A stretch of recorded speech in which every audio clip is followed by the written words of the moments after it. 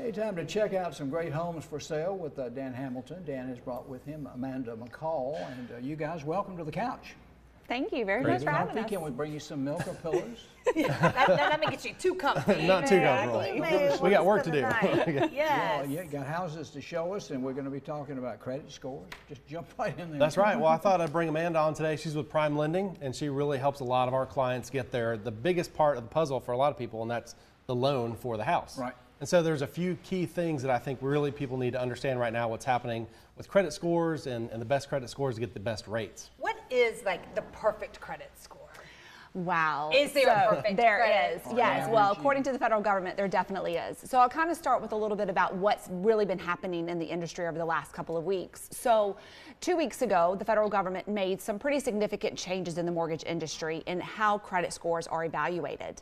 And as that information has gotten down to the public, what I'm starting to hear on the streets is that clients are believing that clients with better credit are going to be getting a worse rate, and clients with bad credit are going to be getting a better rate. But that's actually not what happened at all. What the heck? Yeah, right. So if you were quoted an interest rate of 5% prior to this change that came effective May the 1st, you are still going to be quoted the same rate of 5% today. The difference is the cost for that rate has changed. The Federal Housing Finance Authority changed the way that the cost of rates are determined. Those are called LLPAs, or loan pricing rate adjusters, okay? So those have always been around. They've always existed. What changed though with the policy is that those fees changed and worsened for some buyers and improved for other buyers. So for an example, if you have excellent credit and you want to purchase a home today and you're putting 20% down, the fee for your rate has worsened. Oh.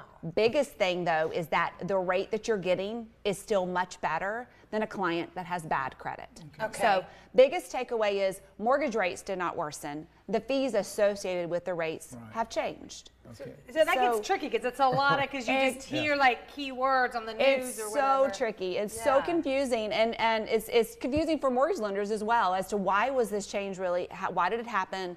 And yes, customers now, so what's excellent credit mean? Because it's different today than it was just 2 weeks ago. Oh, wow. So the top tier for credit is going to be about a 780. Is going to be excellent credit that's really now. good. Upper That is 780. excellent. Yes. So if someone comes with you and their first thing is like, you know, I want this house, I think my credit's pretty good. You look there and you're like, okay, you're 780. Yes, you're golden. Yep, You'll have no you're trouble good. getting a loan. What if it's like not so good? Yeah. So there are ways that we can improve credit, and I'll kind of give you 3 major things to focus on when you're looking at trying to kind of step up to that next credit tier or getting into a position where you can buy a home. So the 3 biggest things are, number 1, no late payments. Okay. So make sure that you're setting yourself up maybe on a direct draft to where those payments are automatically coming out every month to stop any lates. The second thing is you really want to use credit. That's how you build credit scores. That's what they told us in college. Exactly. Something. Exactly. Make sure you can pay it off right away, but you got to start building it up. 100%. So rule of thumb, you want to have open and active 3 credit cards. You want to use them every single month. Are you serious?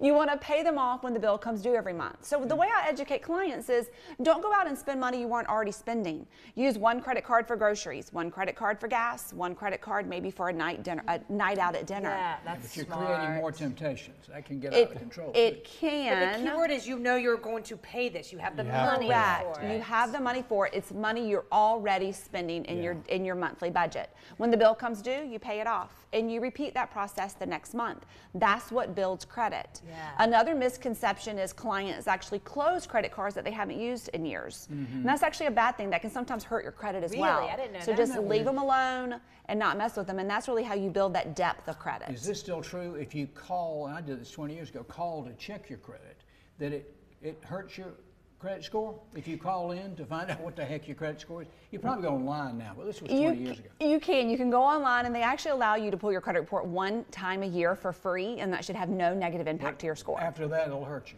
That makes no sense either. I agree. It makes 0 sense at all. Thank you very much. You're welcome. I'm happy to help. But these are great. She doesn't make the rules. She just Yes, she just you know helps you understand them. That's why we love Dan having you on the show, because you have a whole team that you can work with to really help to do everything. How about we take a look at a couple houses? Absolutely. For We got sale? some great listings. Yes. All right. Let's start with with 12 Odell Street. This one is in Greenville. Dan, this is a biggie. This is a one-of-a-kind in Hartness, which is an awesome neighborhood on the east side of Greenville. Wonderful amenities. This is a super, super unique house. Very modern, very sleek design, both inside and out. So just under $2 million, about 4,600 square feet. Also has a separate apartment attached to it at the lower level as well. So that's cool. I mean, very awesome house. You're in 12 that Odell. Hartness community. I mean, that's just I love that neighborhood. It's Well, and fantastic. that's not far from, probably from Rolling Green Circle. It is right down the road. If you were to just get on Pelham Road and go up to right near Blacks Road, this is a great home on 1 acre. Rolling Green Circle is a really, really nice, very heavily wooded street. And this home was custom built in about 2000, very well taken care of.